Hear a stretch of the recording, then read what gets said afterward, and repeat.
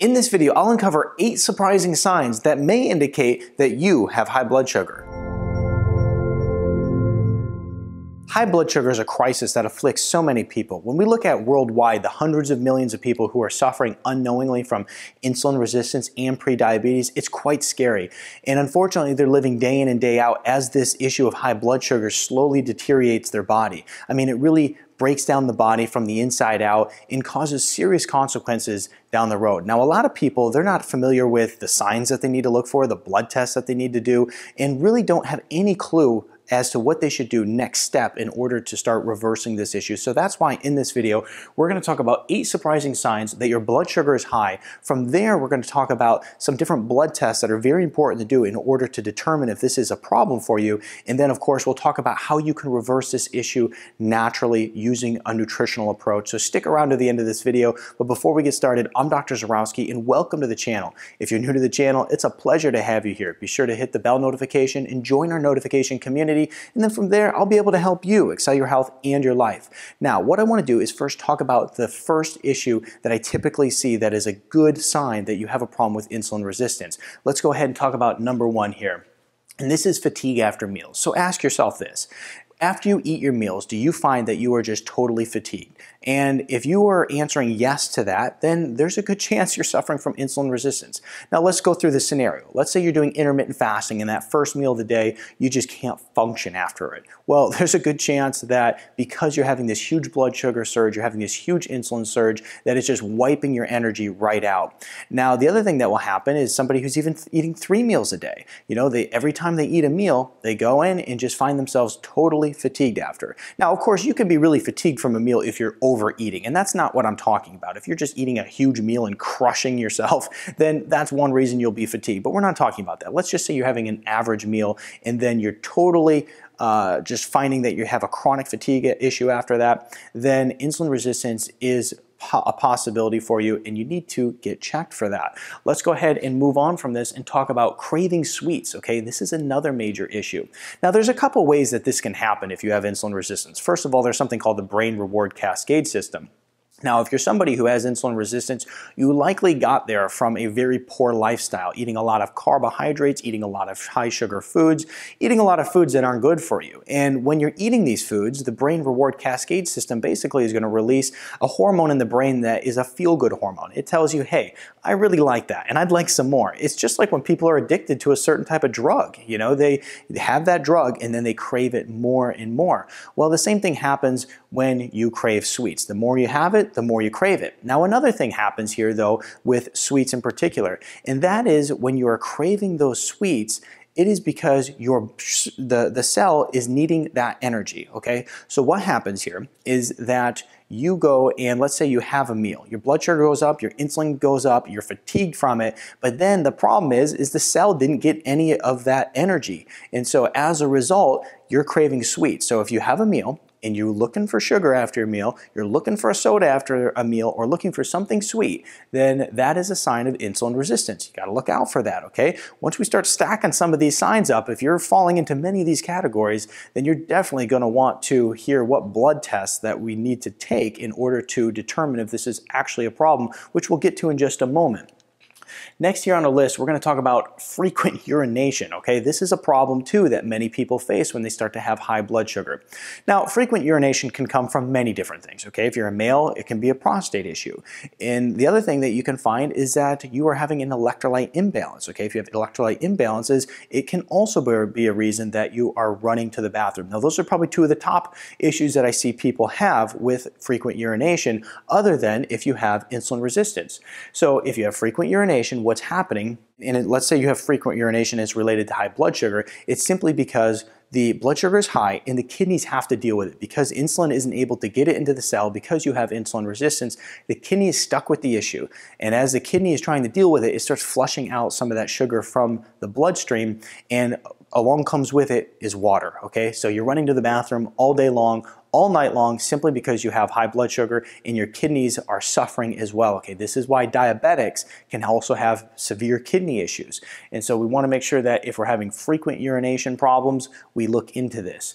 Next on our list is going to be increased thirst, okay? Well, this is combined with frequent urination. If you are running to the bathroom all the time, you obviously have a water deficit in the body and you have to start drinking some more in order to make sure that you fix this issue, okay? So frequent urination is related to increased thirst, but increased appetite is something totally different, okay? Now, when you're someone who has insulin resistance, increased appetite is an issue in a couple ways. First of all, your metabolic hormones are all over the place. And there's this hormone called ghrelin. Now, this hormone ghrelin basically is a hormone that tells your body that you are hungry, okay? When you have metabolic instability, you have insulin resistance, I mean, the pedal is down to the floor on this hormone and your body's constantly stimulating it going, we're hungry, we're hungry, we're hungry. And so as a result, you have that increased appetite, okay? Now, another thing that happens here is that when you have that increased appetite, it's back to that original problem we talked about. You have all this sugar in the bloodstream, but it can't get into the cell, so your body can't utilize it. So you know what? Basically, as a cellular response mechanism, your body is going, hey, we need more energy. So as a result of needing more energy, we need more food. So it's increasing your appetite, okay? So we have to look at increased thirst, increased appetite as a potential sign that we have a high blood sugar problem, that we have hyperglycemia. Let's talk about this one, okay? Difficulty losing weight. You know how many people I come across that like they're trying to lose weight, they're putting in that good effort, they are just pounding it out in the gym, they are just working hard, but they cannot lose weight, right? Well, with the problem of hyperglycemia and insulin resistance comes an inflammatory issue, and it also comes with that metabolic hormone instability that I just talked about. Think of that, think about leptin, the hormone that tells you to stop eating, not telling your body to stop eating, and ghrelin, the hormone that tells you to keep eating, to keep telling your body that you need to eat. Well, guess what? The other problem is that your insulin levels are super high. Your cortisol levels are super high. You know what happens when those hormones are really high? It creates the perfect scenario for you not being able to lose weight, okay? So if you're someone who's trying hard, you're putting in that hard effort, and you're not losing weight, this is a good chance that you're suffering from high blood sugar, hyperglycemia, and insulin resistance, okay? This all comes together as a package, and unfortunately, when you look at a lot of these different signs and symptoms, they can't be separated out. They all go together. You get this bundled deal when you have insulin resistance. And this is why if you ever hear me say, if you're not losing weight, it may not be your fault. It's because you have this hormonal instability issue that you need to get fixed up. And a lot of people are trying to fix this by going to the gym and working hard in that way, but it's not happening. So we want to make sure that we're working to reverse insulin resistance, focusing on lifestyle, dietary changes. That's all necessary in order to lose that weight. Waist versus hips, okay? So we look at your waist versus hip ratio. When you look at the human body, basically your hips should be one of the wider parts, okay? If you look at your body and the waist is the wider part and you have a lot of belly fat, then that's highly correlated to insulin resistance. And the thing is that it doesn't take much belly fat in order to be correlated with insulin resistance. Many people are walking around with enough belly fat in order to fall into that category. And so if you look at your body and your belly is larger than your hips, then you're going to want to really take into consideration what's going on with your belly fat, your weight loss issues, and also realize that if you're having this correlated with some of these other symptoms, you're going to want to see if these blood tests that we're going to talk about in just a moment are right for you. Next is skin changes. Okay, we could talk about skin changes all day long when it comes to the problem of insulin resistance, because the fact is these inward body problems, these physiological problems have outward signs. Okay, so basically your skin is a huge indication of what's going on in your body. Now, people who have insulin resistance have some serious skin changes that start to occur. If I have somebody who comes into the clinic, a lot of times I can look at their skin. They start talking about some of their problems. I can look at their skin and go, oh yeah, they got insulin resistance, simply just by seeing their appearance. So if you have a lot of like red blotchy spots on your skin, if you have a lot of brown dark patches on your skin and your skin's turning like leathery, if you have like different growths on your skin, let's say things like skin tag, that's also a sign of insulin resistance. And then also if you have dry, itchy skin, these are all issues with getting poor circulation to the skin. And as a result of having insulin resistance, your skin changes and you have these major issues start to occur. So if you want to get rid of some of these skin problems, we have to fix insulin resistance. It's not that you go to the dermatologist and you start getting all these special fancy creams. It's that you actually fix insulin resistance, and that's a huge problem when we look at any of these health challenges that people are facing today.